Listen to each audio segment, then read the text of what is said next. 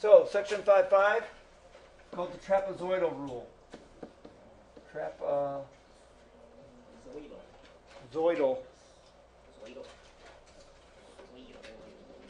Or the trapezoidal.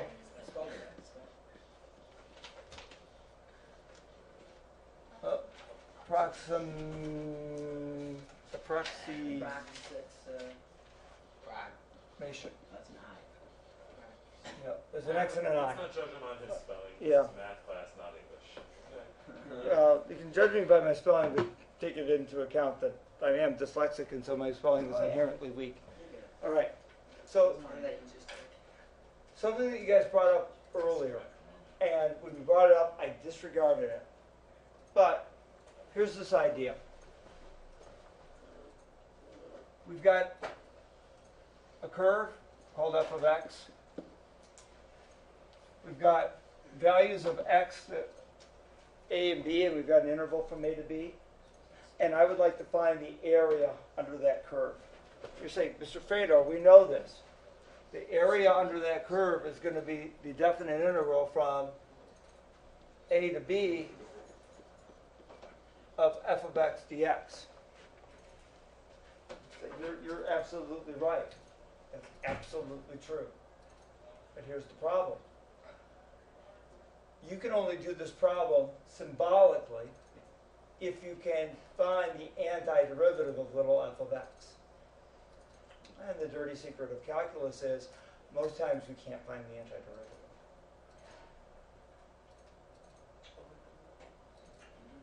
antiderivative. Right? Most expressions that you write mathematically, even ones that are relatively simplistic, you cannot find the antiderivative of. So what are we left doing? Well, what we're left doing is doing a bunch of rectangles. All right? LRAM, RRAM, MRAM. And you remember them with so much fondness, right? Yeah, they were really easy. They were easy, but tedious. Yeah. So you would describe this particular one as an LRAM, an RRAM, or an MRAM? LRAM. Which one? LRAM. An LRAM, a left-handed estimate, because I'm using the left-hand side of each of those rectangles to determine or to make a guess about the area under the curve. Is this an overestimation or an underestimation? Over. It would appear to be an over because there's more little overages than there are underages, Yeah. if that's a word. Is now. More of these are over the curve, here, here, here, and here, than the one that doesn't quite make it up to the curve. Agreed? Yeah. Okay. Now, we talked about ways of making this a better estimate.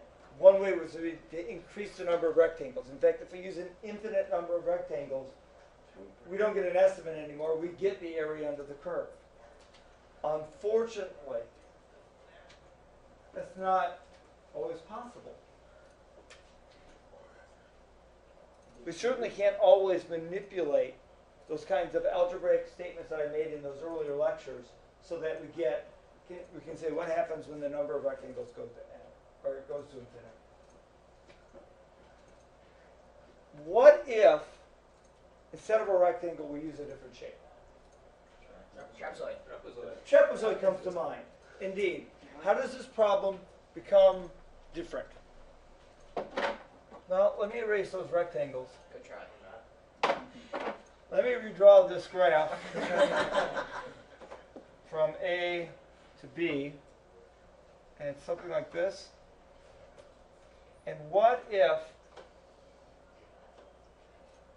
for that first shape, we go to another point on the curve, go to that point, What?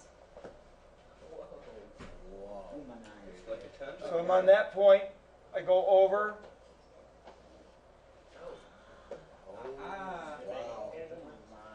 no, I'm making actually secant lines. I'm making another point on the curve. I'm connecting those 2 points. Now, each of those shapes, although they're not in the orientation that we're used to thinking of them as trapezoids, each of those shapes are trapezoids. I was Austin?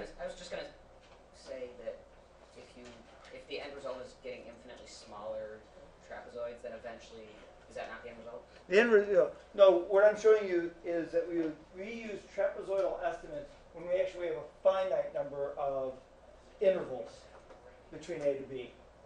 And we use the trapezoidal estimate with finite because those trapezoids, at least the top of them, seem to mimic the curve and have less error per interval than the rectangulars do. Yeah, makes sense. It does make sense? Excellent. All right. Now, let's do something like finding an estimate of the area between 0 and 1 of x squared dx. Let's do it with 4 intervals, just like we did when we started. Right? So here is my axes. Here's that parabola and the area that I'm interested in finding. I've got 4 intervals. And this is what, 1/4, 1/2, 3/4, and 1. And let's talk about that first trapezoid. Just going to use both of those points. And this is interesting, isn't it? In the old method, if we did LRAM, we tended to leave off the last point. Yeah. If we did RRAM, we tended to leave off the first point. But if we use trapezoids, for that first interval, I'm using both of those points. Let's do that. What's the second trapezoid look like? Make a point on the curve above 1/2. What's my third trapezoid look like? I go up here. And what does my fourth trapezoid look like? Way up there. Okay, so there's our 4 trapezoids. Okay, let's, it would not be called a TRAM officially because LRAM stands for left rectangle area method. So the trapezoidal area method. TAM. How about we do TAM 4 in this case? Let's talk about that first trapezoid. Well, the formula for the area of a trapezoid is 1/2 Base 1 plus base 1, and I'm going to, if I draw one of these trapezoids out on its own, we're going to call that one base 1. We're going to call this distance here base 2, and this distance Height. is going to be the height.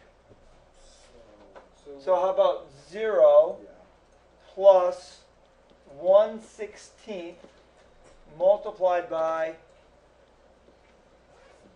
1/4. I'm going to call that a representation of the first trapezoid. Right? The next trapezoid has area 1/2 base 1 plus base 2 1/4. It's going to be the height right here, Yeah, and then height. and since it's the x squared term, yep. And then what's the width of the interval? 1/4. Plus 1/2 1/4 plus 9/16.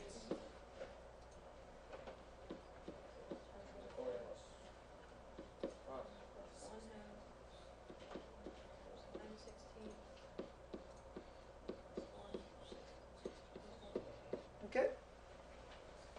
And that's how we use the trapezoidal method. We break it up into several trapezoids. Remember that the heights of the curves represent the sides of the trapezoids. Got as many trapezoids as you have intervals. Right? And that'll come And I out to bu- be around 1/3. Is this around 1/3?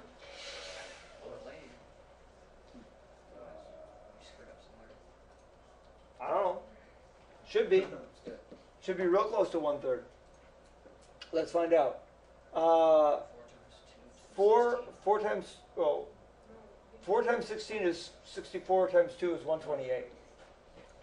Well, if you really want to make it easier, you can factor out 1/8 from each different trapezoid because they're all multiplied by 1/2 and 1/4. I can't use an eraser. Should have thought of that earlier. Okay. So great idea. There's a 1/4 and there's a 1/2 in each of those. So let's just factor out a 1/8. And what we end up getting is 0. And there ends up being 2 of these 1/16ths. One there and one there. So I'm going to write that down as a 1/8. Plus. And then I got a 1/4 and another 1/4. I'll write that down as 1/2. And then there's a 9/16 and a 9/16. I'll write that down as a 9/8. And then a big 1 at the end that doesn't have a double. Okay, I'm looking at 10 plus another 4. I'm looking at 14 eighths. Times 1/8. Sorry, no, not 14. 1 plus 4 eighths plus 9 eighths plus another 8 eighths. 22 eighths, and I'm going to multiply that by an eighth. 22 over 64, or 11 over 32. 11 out of 32, 11 out of 33 is exactly 1/3. It gives us a pretty good estimate. Are you okay with that idea? Yep. All right. Second slide. I'm going to write down some facts that we put down when we were doing the rectangular method. Are you ready? If F is increasing, LRAM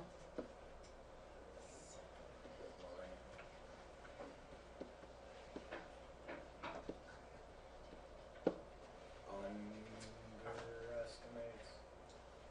fill in the blank, please. I'm gonna go underestimates. Underestimates. Now, typically when I get a question like this, I actually just do a quick drawing, draw some quick LRAMs, and can you see the underestimation? Yeah. Yeah. Okay. Call that, we'll just say unders. Okay. If F is increasing,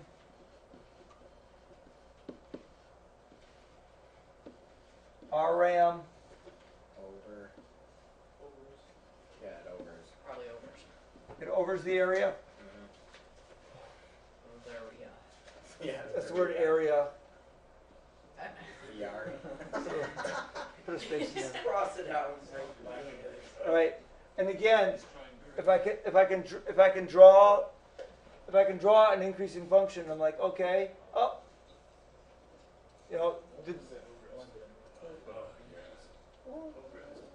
overestimates. Okay. And again, I do that because if you're not good at memorizing it, can you derive it? Yep. Be a good idea. So that's an over. Right? If F is decreasing, LRAM Over. overs, and RRAM Unders.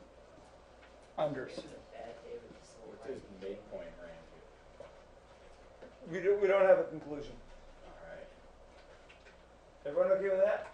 Yeah. All right. So we came up with those conclusions really early. Let's talk about trapezoidal. Overs or unders? On the increasing, On increasing, it's over. over. And if it's decreasing something. Okay, well, can I go to the next slide? Yeah. Because I want to draw some more pictures. We don't need Yeah. Here's picture number 1. Good job. Here's picture number 2.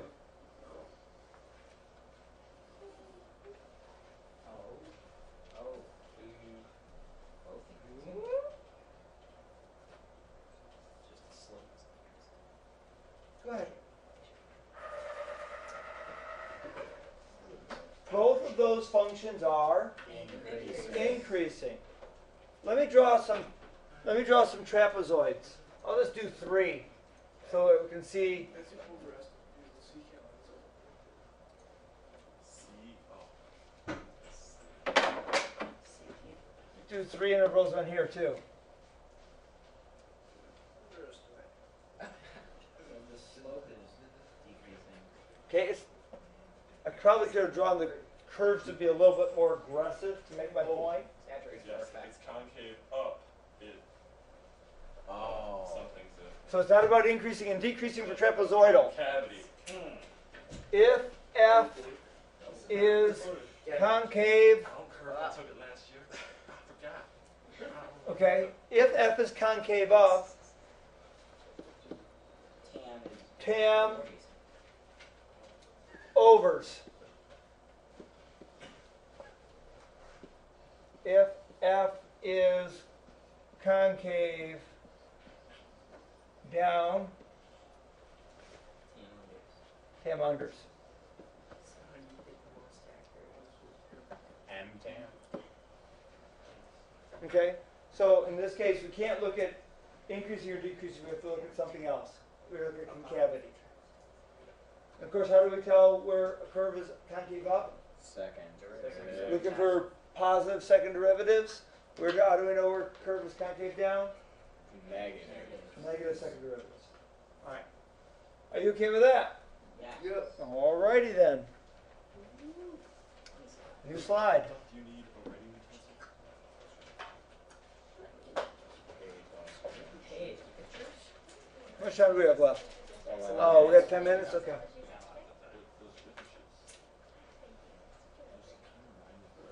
Okay, one more example here. A, Can we take a C one? B, C, Line to negative. D. I read it forward.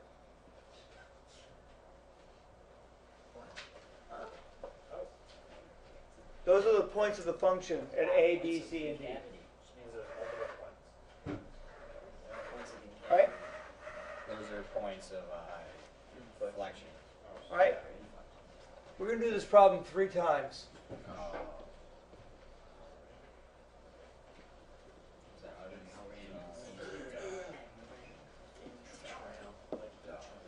Can I write all the capital letters? What about Alright, Amram? Alram, just like that. We have against Amram. It's fine. I'm ignoring Emran for right now. Yeah, we don't like it. Abraham. You didn't do anything to you. Rim is He's like the. Okay. pleasant. I'm going to Always right. I'm going to make an assumption here. We're just going to call this distance between A and B delta x. It's the same distance between B and C and C and D, if you don't mind. It's going to make my life, your life, a little easier. All right? So I might say that RAM is equivalent to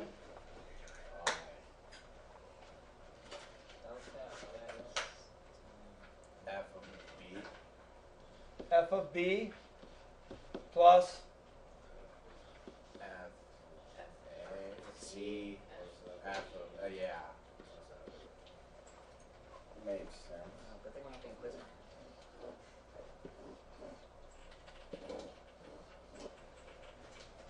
Are you okay with that? Yeah. Everyone cool with that? Yeah. Everyone totally agrees with that? All right, great. In black now. Delta X. F of A, A. F of B, F of C.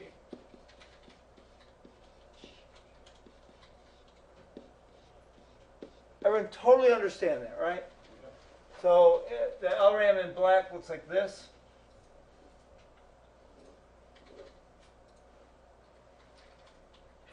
Let's get that up. Where are Yeah. the points? I lost it. The points are here, Let's see, like, make here, And then here. you gotta- Oh, yeah. You gotta finish There. off the list. yeah, you gotta do So C. over here, and the last one's like that. Yeah. Okay, are you ready? Let's do TAM. Oh, yes, Damn, it's a word. 1/2. Delta.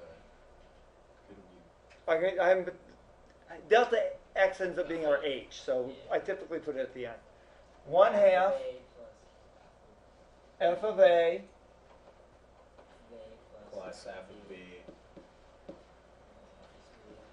times delta x, right? Yeah. Plus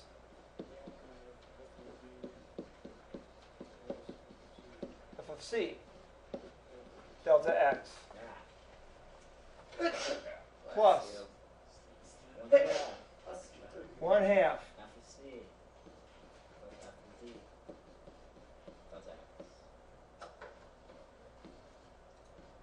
plus. That's it, isn't it? Yeah. That's it. All right. You only got 3. Yeah, there you go. Only have 3. No eraser. Okay. Now Let's let me factor the delta x out. Alright. And the 1/2 or Nope. Two F of B. Wait, hold on. would be delta x over 2. That would be delta Yeah. x over 2. But I'm gonna no. I'm gonna factor the 2 out. The 1/2 out. All right. So it's delta x over 2, and when I do that, I get f of a plus 2f of b wait. Do I have it right? plus 2f of c plus f of b. Yeah, there's 2 Yeah. B's and C's. Plus 2 f of b. Yeah, 2f of b. Because there's 2 of them. And they're all added. 2 f of b plus 2 f of c plus f of d. All right. Mr. Kraus.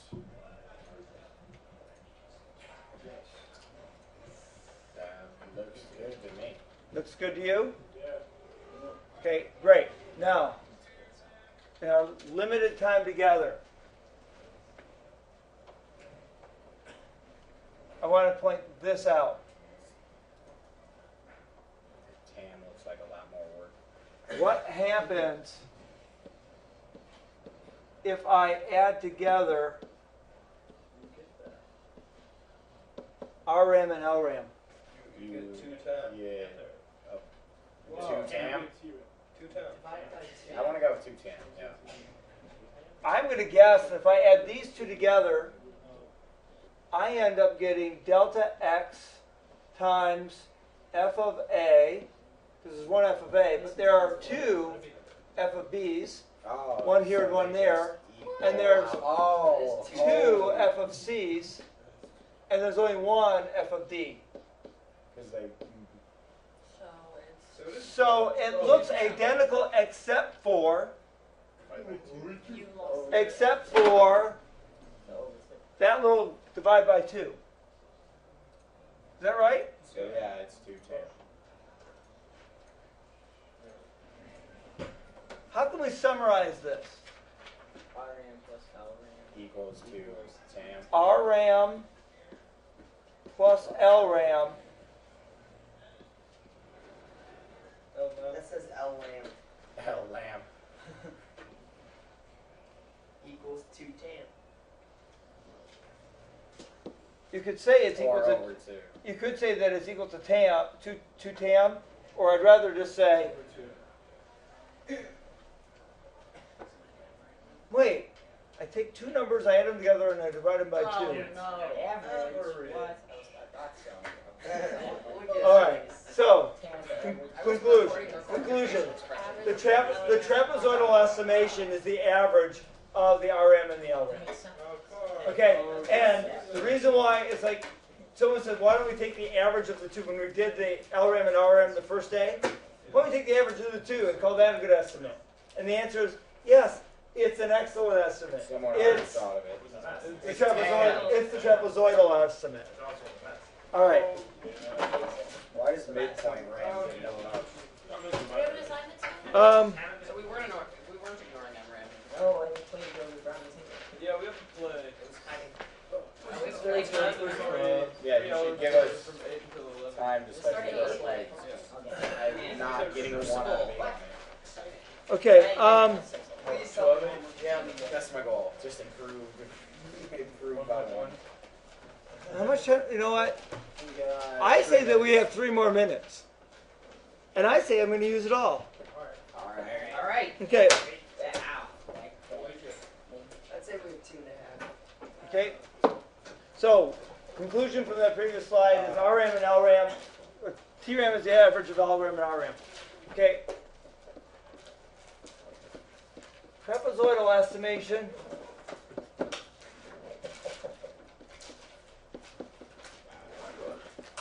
is exactly correct when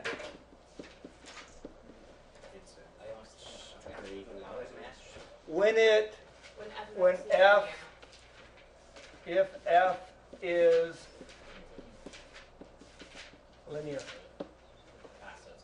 So Roberto just said that. I didn't finish it. He goes, when F is a straight line. Yes. When our function is a straight line. When If is a straight line. When F is linear. Okay. So what happens when I do the trapezoidal? Just get a trapezoid. Yeah, you just get trapped. You just get a trapezoid. So there's one more thing. I have 2 athletic announcements. The football meeting that was scheduled for this afternoon after school has been moved to Friday after school. The mandatory meeting for all football players will be Friday after school in the team room. Also a reminder that Okay. the cheer tryouts are Monday, Tuesday, and Wednesday right after school in the East Gym. Thank you. Not 15. So 5, 1 through 11 on, please. I think I can take that. Let's see what's lit. Horrible. Do we have Yeah, ours would be like what? T? Do we have TAM on our calculator? No. Oh. Are we ever going to learn what? That's a little ahead of our But we have Eller and we have Barnum. Excuse me.